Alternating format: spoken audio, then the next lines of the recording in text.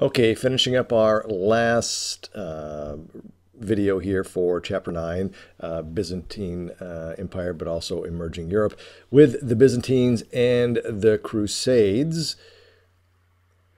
The Byzantines, this was, of course, the eastern part of what was the Roman Empire that Diocletian divided into two parts. This becomes known as the Byzantine Empire after the fall of the western part of the empire in 476. Now, the most famous Byzantine emperor is a guy by the name of Justinian. He ruled the Byzantine Empire at its height, at its largest point and the greatest extent of power, and actually retook most of what was the western part of the Roman Empire. This is the empire of the Byzantines at the time of Justinian's death, and you see all this area in pink, which included most of what was the Roman Empire in southern Spain, all the way across North Africa, through Egypt, all the way through Jerusalem and the Holy Land, all of what was the Ottoman Empire, the Greeks. Actually, at one point before his death, he actually extends it into Spain and through the Frankish kingdoms, but by the time of his death, he has lost some of that territory. Okay. He actually, early on in his career, survived a civil war with the support of his wife, Theodora. His advisors advised him to flee the city with them. She tells him he should stay and make a stand. He does stay, makes a stand, and is successful, and as a result becomes beloved of his people and a great emperor along with that. This is Justinian and his wife Theodora here. He grew up from a sort of poor peasant stock to go on to become emperor, sort of a rags to riches story, if you will. She grew up from being an actress to becoming the emperor. That may not sound too extravagant in our day and time, but back then actresses were oftentimes also prostitutes. Not saying she was, but that is something that they were associated with being. Okay. Justinian is famous also for appointing a commission that has the local laws combined, which results in something called the Corpus of Civil Law. Corpus meaning referring to body. This is Justinian. They're his advisors. He picks what he finds are the best minds, legal minds and scholars of the time to be on his commission. And they create the Corpus Juris Civilis, as we said again, the Corpus of Civil Law, sometimes referred to as Justinian's Code. Going on to look at the Crusades a little bit here. A crusade, this were these military expeditions to regain the Holy Land. We talked about those in class, and I'll probably later on record that for future classes, that PowerPoint we went through in class today. The Crusades were called for three main reasons. A, free the Holy Land from Muslim control because the Christians decided we need to get that back. Secondly, we want to aid the Byzantines in Constantinople. These guys are still Christians, and we want to help them in their struggle against the Muslims. And we hope to heal that split between the church in the East and the West. In the East, the Eastern Orthodox Church, the Byzantines, and in the West, the Roman Catholic Church.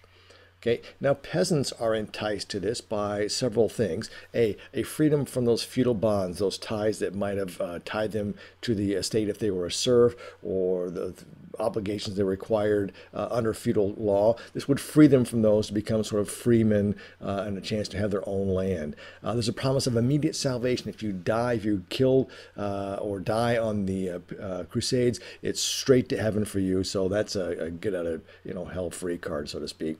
And there's also the possibility of becoming wealthy. I'm not going to get to become a noble. That's a misconception. But I might get enough wealth to come home and buy land or start a business and have, again, better control of my life.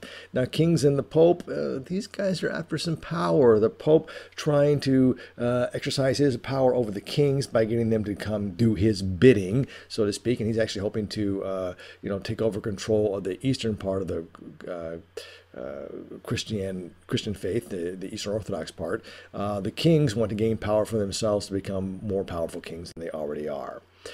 Okay, looking at the Crusades, we've got what the Muslims call the Christians infidels, unbelievers, infidel, meaning they don't believe in Muhammad and the latest revelation. Christians would call the Muslims heretics, someone who don't believe official church teachings because, well, Muhammad's not part of that. And the most famous of the Muslim generals in the Crusades is a guy by the name of Saladin. Saladin the Magnificent. We said he's the guy who unites the Muslim forces and eventually defeats the Crusaders. That's what we need to know for your study guide. Okay, here's Saladin on his very cushy throne here, meeting the Bishop of Salisbury. And then, of course, one of our most famous Crusader kings is Richard I, Richard the Lionheart, son of Henry II, brother of King John. He's the Crusader king that struggles on alone against Saladin, as we said today in class. That was the Third Crusade, the Crusade of the Three Kings. Barbarossa from Germany drowns in a river. Philip from France gets mad and goes home. Richard struggles on alone. Now realize Richard is really more French than English, doesn't even speak English, although he becomes the king of England. And there's Richard there, looking quite magnificent in battle. Okay, now really one of the importance of the Crusades, and this is something we need to know, and this is from the PowerPoint in class, but there were other attempts after the Fourth Crusade, which was a complete disaster up until 1270. More attempts, none of these are successful in getting back into the Holy Land. The last of the four Crusader states falls in 1291, and that's sort of the end of their attempts to control that area until much later. It was, however, an expression of European power outside of Europe for the first time since the fall of the Roman Empire in the West in 476. It also familiarizes them with Islam and the Byzantine world and their expansion of Greek and Roman knowledge. While the monks may have preserved that knowledge in copying those books down, they were mostly locked away from public consumption because they weren't important for the future world. They thought more the Bible was important for that. So the church is controlling knowledge, so to speak.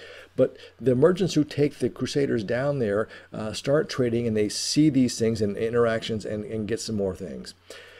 More knowledge comes back and information, and there's going to be a radical change in Europe as a result of the Crusades. It also strengthens the role of the church, at least in the West, because there are actually a lot of nobles die on Crusades, and the result, that's going to help strengthen the hierarchy of the church over the other remaining nobles. However, it will also lead to more powerful monarchs in Europe because some of the nobles, their lords that served beneath them, are now gone, and so they'll start consolidating that land back into their own holdings. And also importantly, it will enrich Italy, the Italian city-states. We talked about Venice in class and their use of the Fourth Crusade to crush their rivals and sack Constantinople, which we're supposed to be trying to help, and I'm not sure how that really works. But anyway, that will lead to a rebirth of knowledge and desire of knowledge and wisdom and building and success and art in Europe that will come to become later known as the Renaissance. That's all for Chapter 9.